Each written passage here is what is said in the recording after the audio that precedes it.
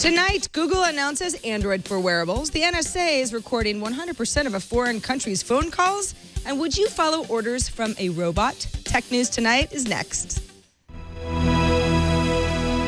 This is Twit.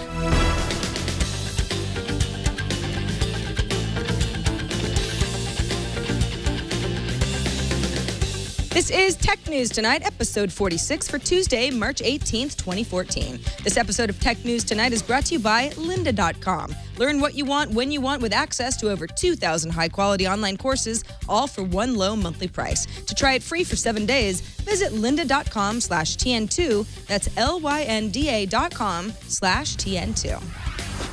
I'm Sarah Lane, and joining me now to talk about our top story is Joseph Volpe, senior editor with Engadget. Hello, Joseph.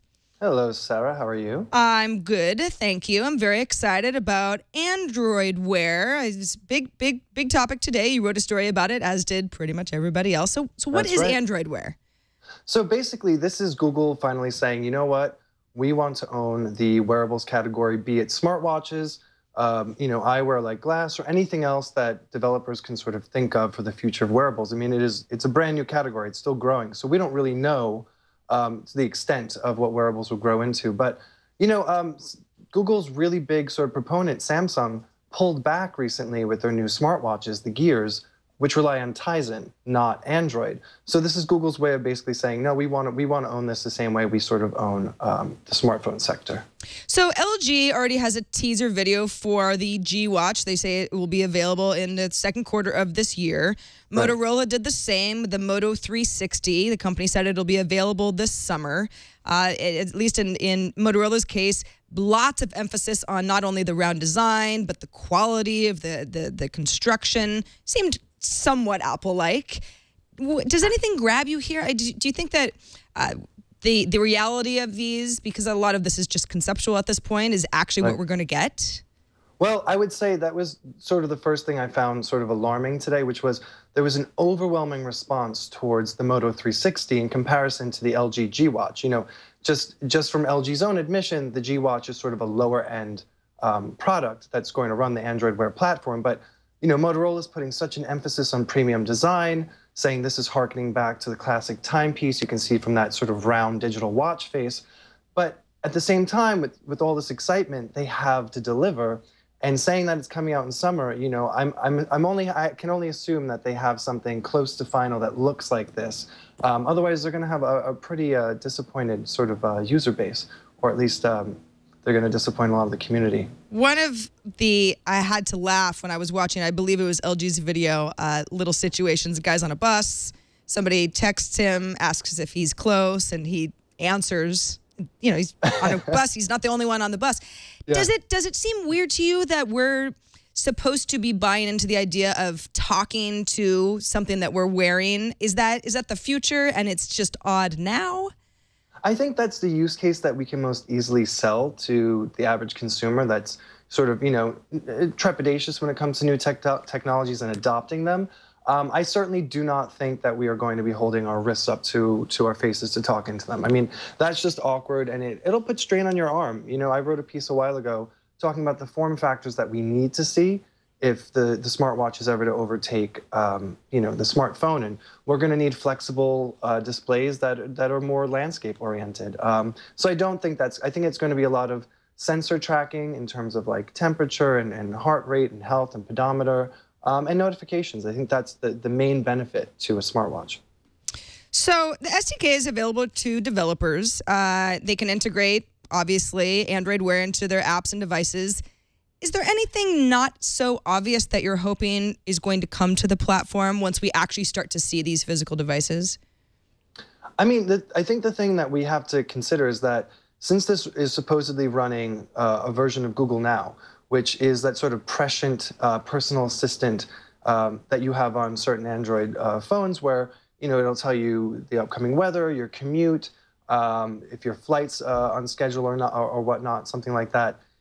That requires a special low power core to run. And, Motorola did that with the Moto X. They crafted special low power cores to keep that version of the screen on and active and not kill the battery life.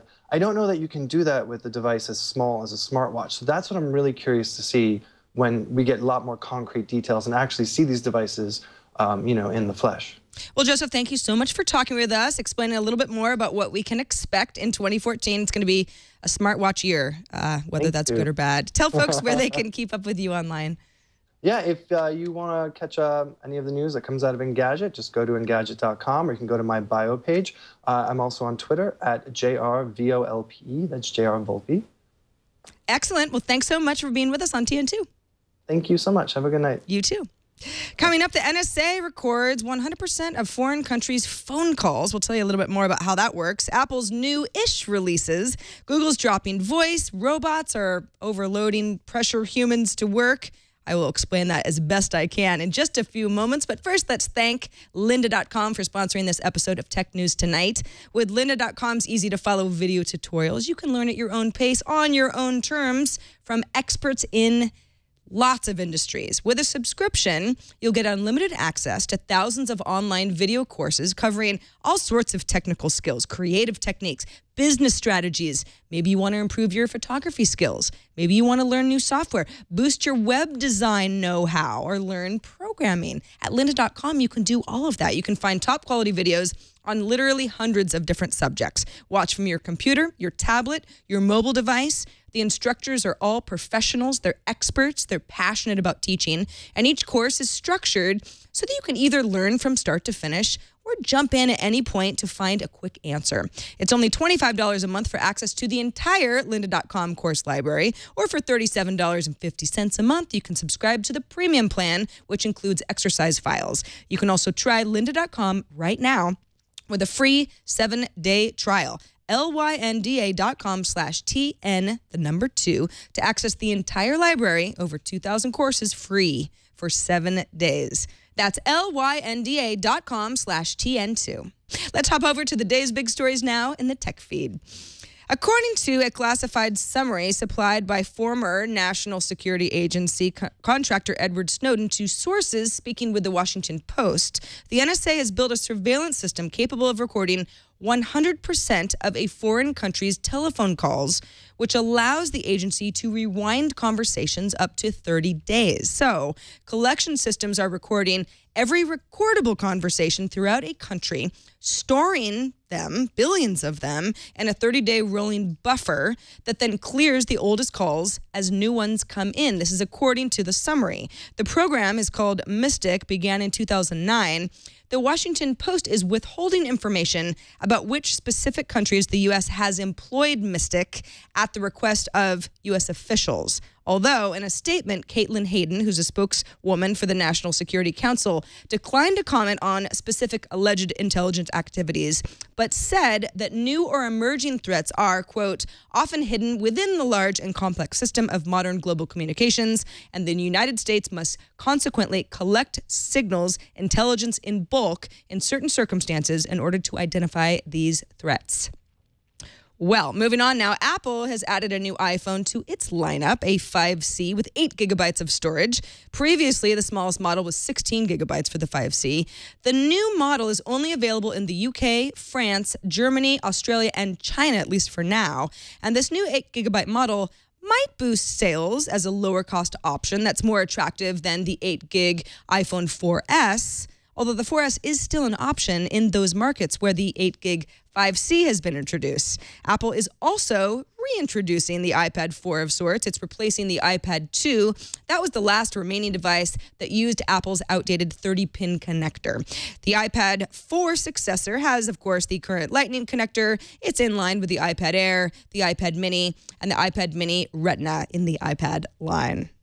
9 to 5 Google is reporting that Google Voice is getting the official axe soon, with its functionality incorporated into the G Plus Hangouts app on both Android and iOS. So VoIP to phones is said to be integrated into the Hangouts iOS and Android apps so that users can make and receive VoIP calls directly from a Google phone number. Google recently allowed Hangouts to take over SMS on Android phones, so this move would seem consistent with the company organizing all telephony communications into Hangouts. Again, no word on an official switch date yet. And finally, researchers at the Human-Computer Interaction Lab at the University of Manitoba in Canada that were studying human-robot interaction and obedience have found that human subjects will follow a robot's orders to perform tasks more than they would another human, even when they don't want to. Human subjects were told to perform a number of tasks, anything from singing to renaming large batches of files. The researchers explained that, quote, even after trying to avoid the task or engaging in arguments with the robot, participants still, often reluctantly, obeyed its commands, and that these findings highlight that robots can indeed pressure people to do things that they would rather not do, supporting the need for ongoing research into obedience to robotic authorities. Yikes. And that's it for this edition of Tech News Tonight. Subscribe to the show at twit.tv/TN2. Write us with all feedback and questions and comments at TN2@twit.tv. Our next newscast is tomorrow morning at 10 a.m. Pacific, 1 p.m. Eastern. I'm Sarah Lane. Thanks for watching. Bandwidth for Tech News Tonight is brought to you by CashFly.com.